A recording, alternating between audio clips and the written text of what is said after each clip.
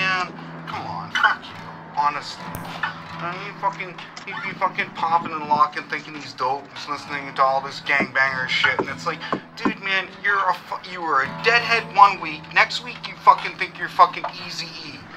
Well, you know, I got a little message for you. Oh, I heard that. That's feedback. Anyway, needless to say, this kid fucking one day really, really pissed me off. Once. Yeah, we're good. Okay. Well, unless you want to finish the story. Well, yeah, might as well. Go on, finish now. And anyway, needless to say, I talking to this guy I work with about him. This is at Angelina's, so this would have been fucking, God, 2000, something like that. And I was telling him about him, and he's like, oh wait, I know who that is. And this cat wrote this huge piece of music for me and gave it to me, and he's like, here, Shady, you can use these lyrics, they're yours. So I was like, alright, cool. And then the thing they call Nick actually gave me part of the lyrics, and then I finished it and came up with the song. But it all stems from an incident where I got a phone call at work, and I was asked a very bizarre question. And I've been asked a lot of fucked up things in my life, but this really blew my mind. This guy asked me while I'm getting my ass handed to me in the kitchen, Shady, how do you fix a work?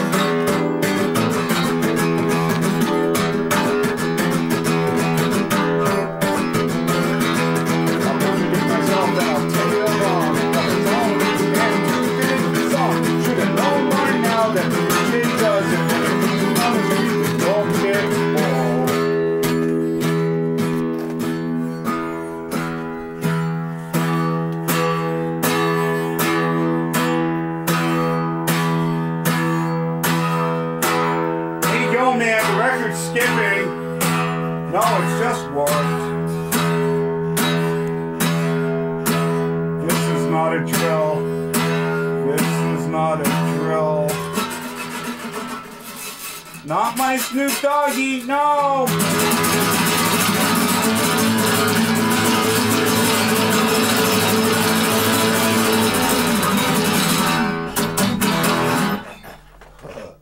That was cool. That's the first time I've played that song in 5 years. Nice. I've never gone into anything in a performance aspect and really thought about what I was going to do. It's whatever comes out. If it works, it works. If it don't, it don't. I just, whatever sounds right, I'll play it. I'm pretty much self-taught in that respect. I mean, I did take classical guitar, but I didn't get shit out of it. And I wound up giving up the guitar and playing bass.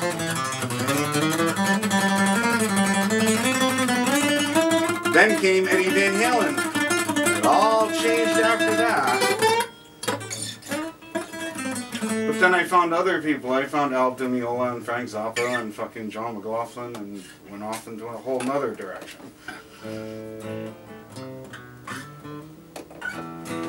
Which is, it's kind of weird, like, really. The bizarre shit that I like, I mean, my playing doesn't reflect it at all. In fact, you could safely say that I have no fucking idea what I'm doing. But that's what makes it interesting. Like, I don't know what that chord is. No idea. Don't know what that is. Don't know what that is. Don't care though. That's the beauty of it. I know what that is. That's all that really matters. As long as I have that. It's actually not really E. It's an E minor. E is here.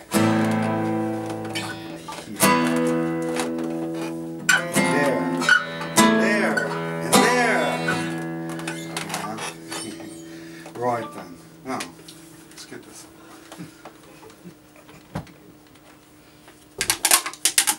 Grenade! Yeah! Yeah. Well, the monkey, the shiny metal box of happy thoughts. This is an interesting thing in that I went to a friend of mine's house down on South Street, and this had to have been like, God, 92. 93, because I was living in Rollins Park at the time, and fucking I show up at this kid's house, and like they had all just got back from a funeral, so they're all dressed in suits, and they're like, one of them, who by the name of Theo McFarland, told me, we're gonna go bomb the federal building tonight, and I'm like, yeah, you know what? I think I'm just gonna go sleep in the park tonight. Fuck this.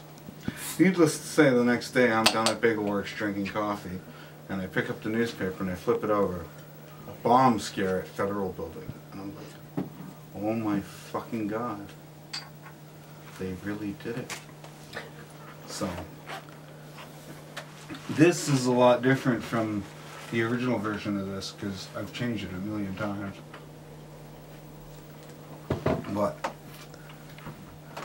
hence the story lies. I've got a shiny metal box of happy thoughts. I've got a shiny metal box full of happy thoughts. I'll make your robot come out and defuse me, but I'm just a monkey inside a metal box. You will cut me up into little pieces. You will probe me like you do in county jail. But you see, I will have my revenge. What the note said, it said boom.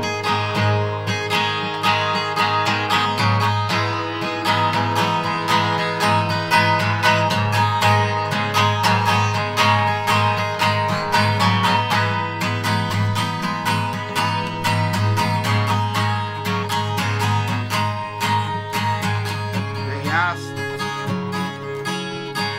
what's in the envelope?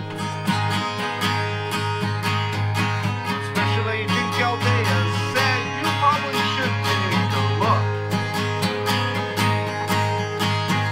But then he bursted out in laughter when he said, you brought me in for this?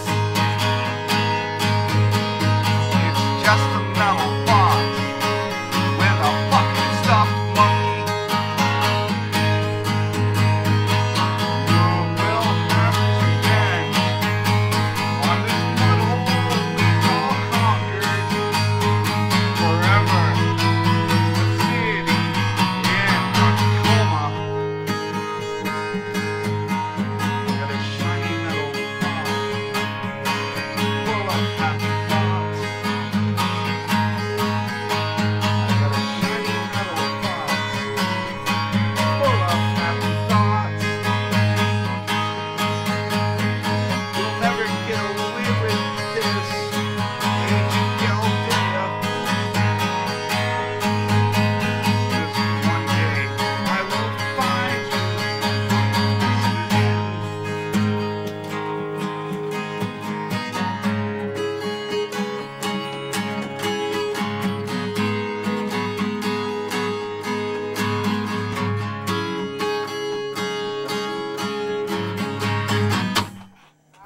if you got to see us do Dead Hooker, you never got. There was nothing quite as funny.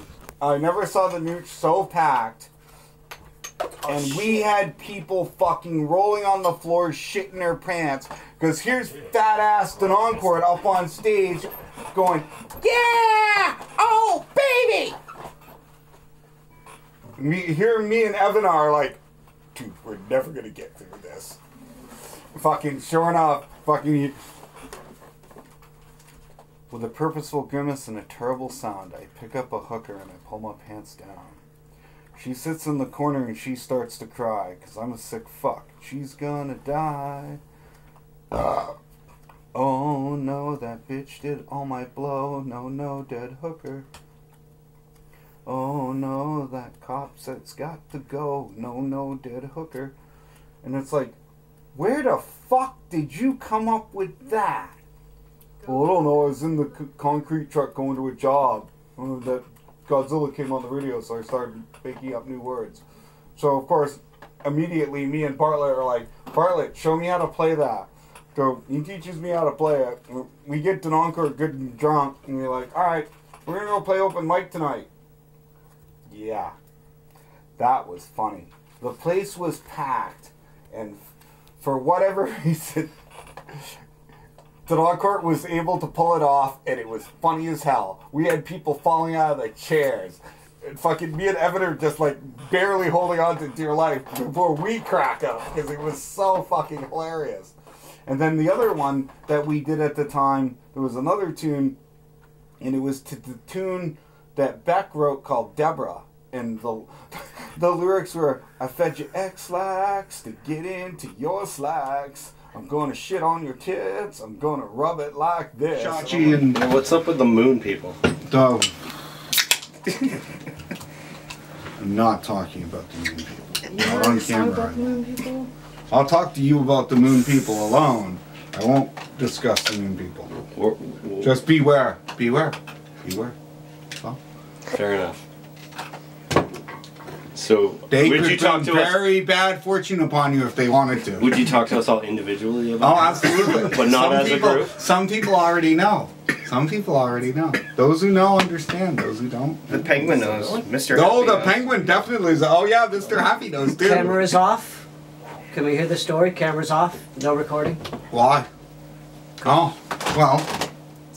Well, if you tell us all individually, why not just tell us as a group? Because I'm surprised somebody hasn't told you. But then again, that's why they don't tell you. Right. Well, see, that's you have to. This is investigative journalism. Yeah. Man. Good luck. Good luck, because I ain't telling you nothing. No way. You just gotta boil down the bones, man. Boil the bones and powderize them. And don't bury it 3 feet in your fucking car garage either. Duly noted. Well, if you're not going to talk about the moon people, talk about the old man. The old man, this fucking guy sucked. In fact, I still have the slip that the Portland PD gave me for disorderly conduct because I walked up the stairs too loud. The old man used to piss me off. I worked at the fish market in Portland, and I'd come home from work every night covered in fish guts and blood.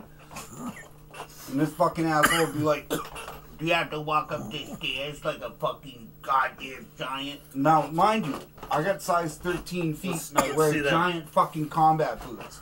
So when I walk up the stairs, yeah, it makes a little bit of racket. And it's like, you know what, old man, why don't you go do something with yourself and stop being a piece of shit? I'll call the cops on you. Oh, no, the best line was, do I have to call 911 on you? And I was like, yeah, go ahead. So needless to say, cops show up at my house. I have a TV that doesn't have a speaker in it. The speaker's completely been ripped out of it. We found it in the dump. I got my Atari hooked up. I'm sitting there in the dark playing Sequest when the door, get a knock on the door.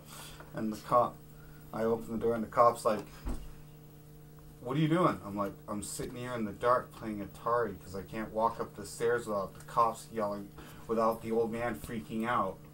And fucking the cops like says to me after like talking to me for like 5 minutes, he's like, is that an Atari? And I was like, yeah, why? So the cop came in and we were playing Atari for like a good 20 minutes when Chachi comes home and he's like, I don't believe it. cats and dogs getting along together? This is weird. Shady and the cop are playing Atari, and I'm fucking caught, mind you. Yeah, that was weird.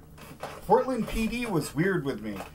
I went to a Motorhead concert, I got thrown through a window at the Asylum Club, and fucking the Portland PD beat the shit out of me. I spent an entire weekend in jail, and when I was getting released, the fucking guy at the fucking desk was like, did Portland PD do that to you? And I was like, yeah, why? The cop starts laughing his ass off. I'm like, fuck you. And a cop behind me cracks me in the back of my head with his billy club, and he's like, you're not out of here yet. Walks up in front of me, opens the door for me, and he's like, enjoy your stay in Maine. Needless to say, the minute you walk out the door of Cumberland County Correctional and come out in front of that mall, right across the street, conveniently located, is Vermont Transit. So I walked right across the street, and I was like, 1 to Portsmouth, $10. Here you go, how long? An hour, perfect. Walked back to fucking Chachi's house, grabbed my guitar, left a note saying, bye-bye, gonna go live in Rollins Park. Fuck this shit.